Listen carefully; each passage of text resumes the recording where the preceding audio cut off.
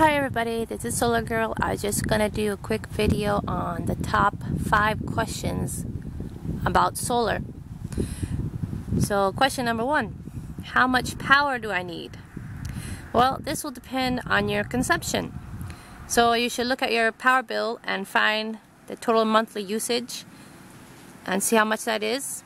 And what I did, I just went to greengardenchicken.com. Their solar systems are set on the monthly usage. So it already says on their packages, you know, if you use 200 monthly usage, the package already says on the title 200 monthly usage. So it's a no-brainer. You can easily pick it, and that's how we did it.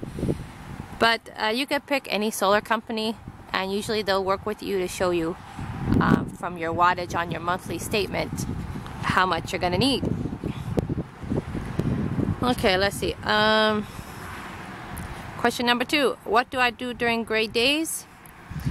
Well, for gray days like today, it's very gray.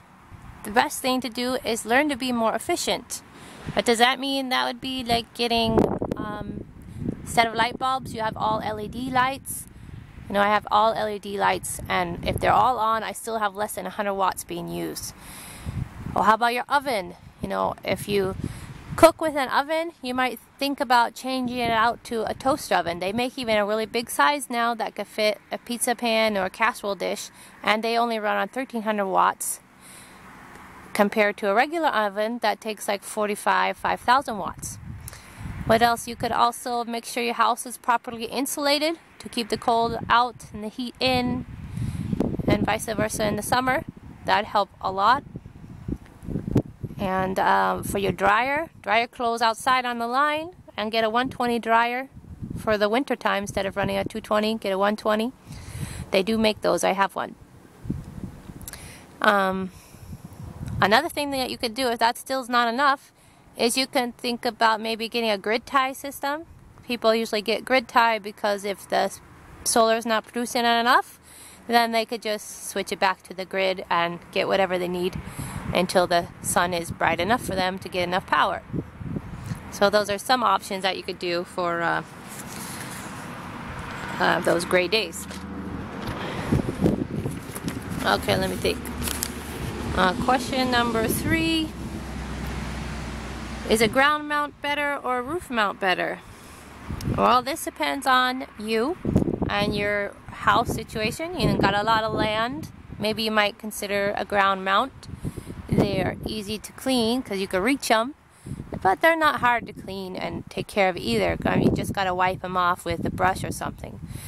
And of course, you only have to worry about that if you're in snow country. So in that case, a roof mount would be fine. But if your roof is in the wrong direction, then you might have to go with a ground mount.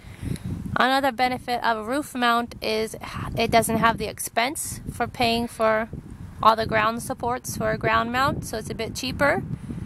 But then you have to consider your roof in the right direction, and if you're changing the roof, you know, if the roof is leaking or something, then you have to work carefully around your panels to be able to repair your shingles. Okay, question number 4. What kind of inverter should I get? Okay, there's 2 basic kinds of inverters, a pure sine wave inverter and a modified sine inverter.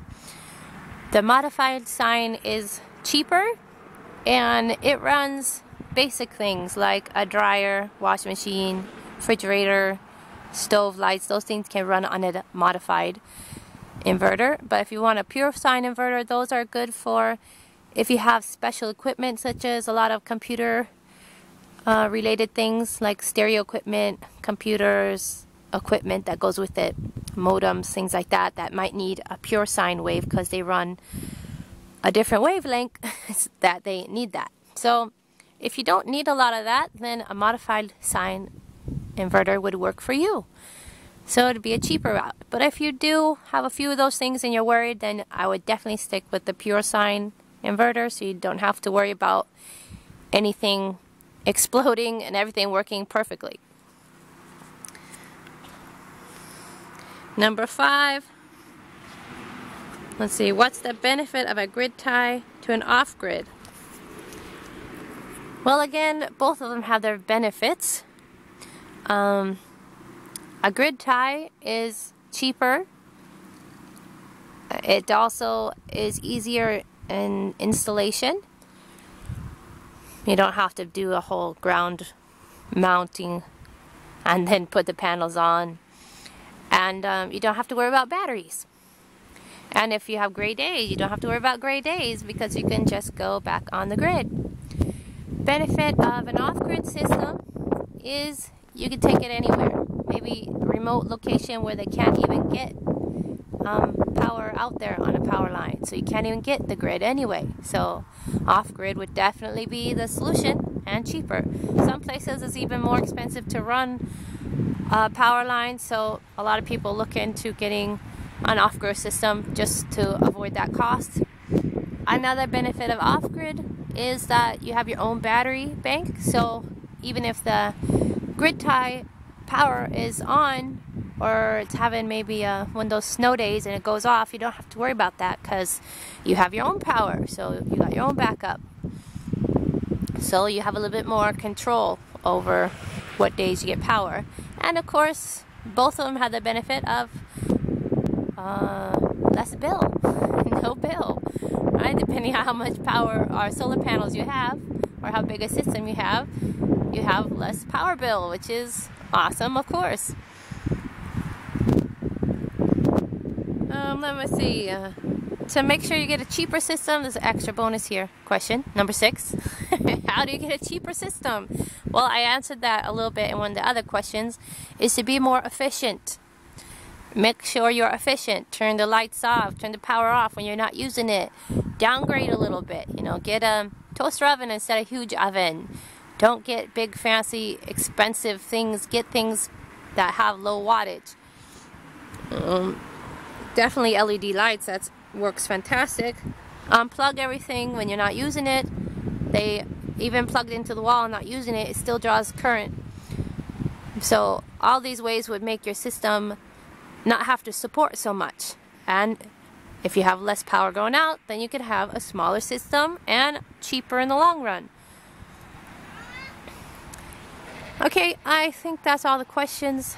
If you guys have any more questions, let me know, leave a comment below, and I'll answer them. Alright, like and subscribe. Thank you. Bye.